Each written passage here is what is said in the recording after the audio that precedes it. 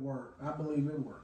You sure this gonna help me stop being a hoe? I do, but let's go through the process and let's just see what happens. So pull them off from me, and I can help you. Okay, let me help you from here. Ooh. Okay, step out of them. All right, now, and so what this does, and I'm always real discreet with your regular panties. So I folded them, I lay them there. And like I said, what these do, these are prayer panties. And by me touching them and helping you put them on, and the way we do it, this will help. So you just keep that in mind. Step in the knee. Okay? Put your leg in. Yes. Yes, this is good. Now allow me to pull them up. Yes, this is good. All right.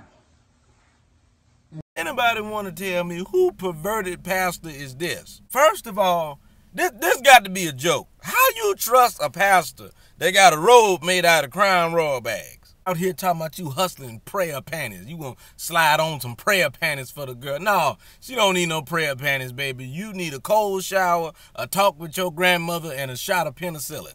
This got to be one of the silliest things I've ever seen in my life. Prayer panties.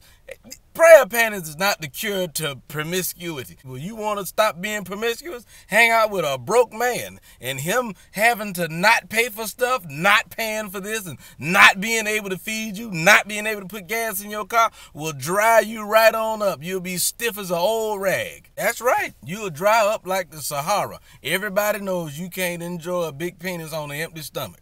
I'm Shuler King. Y'all keep your drawers on till I get back.